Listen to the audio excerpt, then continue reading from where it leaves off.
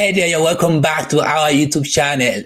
Today, I'm going to show you how you can save time and effort when it comes to extracting references from research papers. So you might ask, why should I care about extracting reference from papers? Or why do I need to extract reference from papers? Yeah, that's a good question.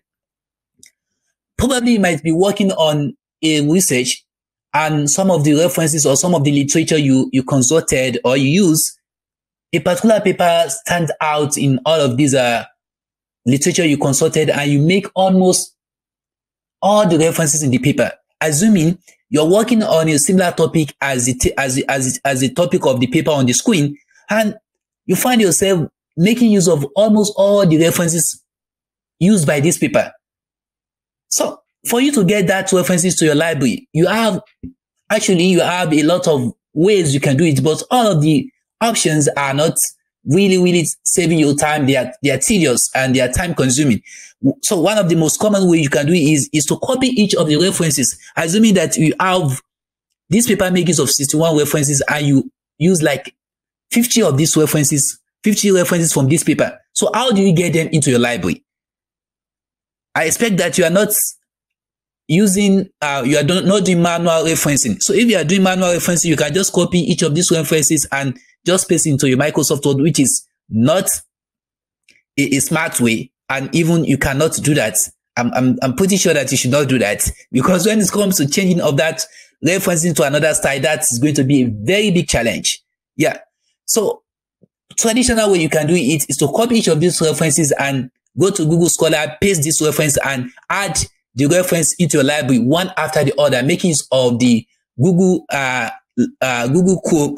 plug-in of a particular citation library you are using. So Google Chrome has a plug-in for either Zotero, EndNote, Mendeley, meaning that you can add paper from your browser into your library straight away. But you have to do this one after the other, which is not cool. What if I told you that there's a tool that can help you extract all these references, not even not only the one you have used, but all the references from a paper. That is, we can extract all these 61 references and add them into our library in just a few clicks. Are you excited? So let's give it a try. The tool we are going to make use is known as Citation Chaser. Citation Chaser. I don't know if you've heard that before. Is it Citation Chaser? So you can. The link is found you are going to see the link in the description below, and as well you can just go to your Google Chrome or any browser you are using. So just type in Citation Chaser. All right. So you should you should scroll down and see. You could see this shinyapps.io. So this is where we are coming to. The link, I will include the link in the description below. So do well. You can click the link straight away from the description. So you click on Shiny Apps. So the tool we are making use of is Citation Chaser. This Citation Chaser is developed by this software, Shiny Apps. It's pretty easy. This is Citation Chaser. This is the interface, very simple. Where you are going to is this tab, article input. You only need the DOI of that particular paper you want to extract all the references from. You only need the DOI. As well, you can also make use of the PMID if that paper is found in PubMed or PubMed Central. So all these, just don't disturb yourself. You only need the DOI. Every published paper has a digital object identifier. For the paper, for this paper I'm making use, so assuming that I want to extract all the references from this paper, this is the DOI. So every paper has a DOI, digital object identifier. So you just copy it, highlight and copy. So it might not be paper in your library, it might be paper in elsewhere or in Google Scholar. Just get the DOI, then you paste it here. Once you are in Citation Chaser, over onto this tab, article input your citation, your DOI. Another interesting thing is that you can extract references for more than for 20 papers at a time, meaning that you don't have to extract references for a paper one after the other. What you just need to do is press enter and input another DOI, press enter, input another DOI until the number of papers you want to extract their references is completed. So once you input the DOI, click on load my input articles.